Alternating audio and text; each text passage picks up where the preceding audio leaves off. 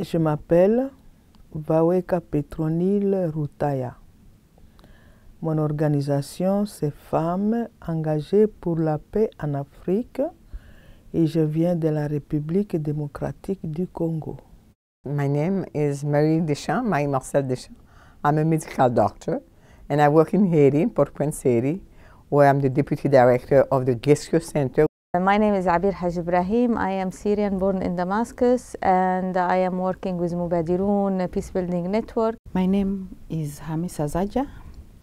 I come from Kenya, Mombasa, and I work with a non-governmental organization called Coast Association for Persons Living with Disability.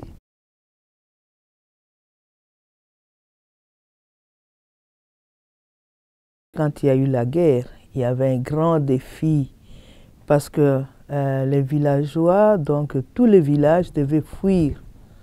Le défi était énorme. Les familles n'avaient plus d'abri, n'avaient plus de maison, n'avaient rien du tout parce qu'ils avaient tout laissé. Il n'y avait pas d'hygiène parce qu'on allait faire ses besoins n'importe où.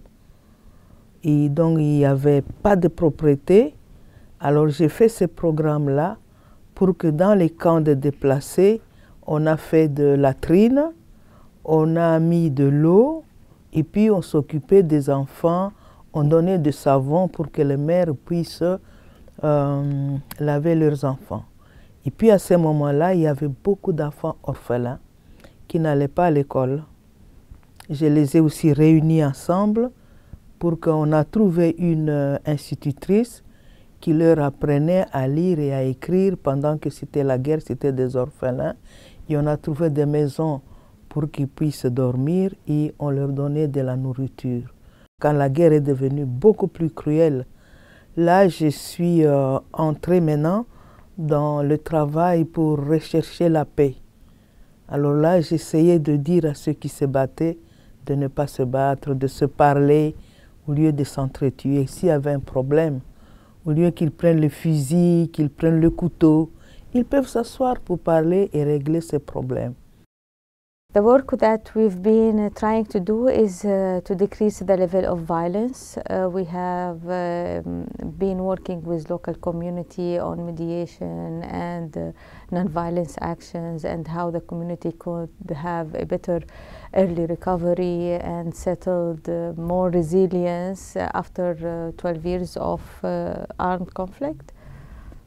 Much of my work that I do is the work of empowerment, uplifting of livelihood of both youth, women, and persons living with disabilities. Those who are lured to conflicts that are resulted into extremism, radicalization, violence, violences, and also attacks. I usually look at the root cause and who can be lured, who can be used. So when I look at that, then that's why I went ahead and thought of income generating activity or projects that can put food on the table.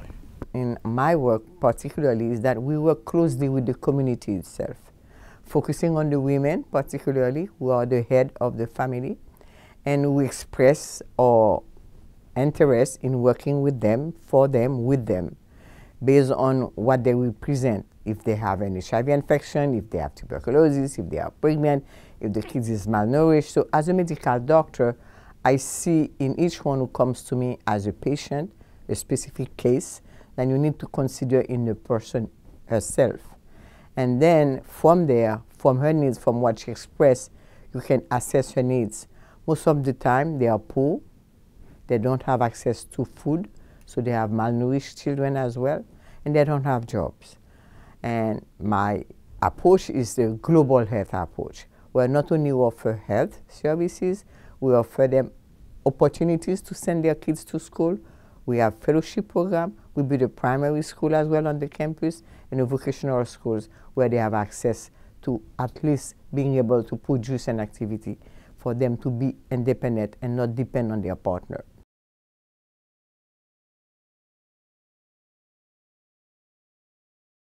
The international community could help by pushing for the political process, finding solutions, resources, try to solve some critical files for the Syria peacebuilding processes, and definitely the humanitarian is highly needed.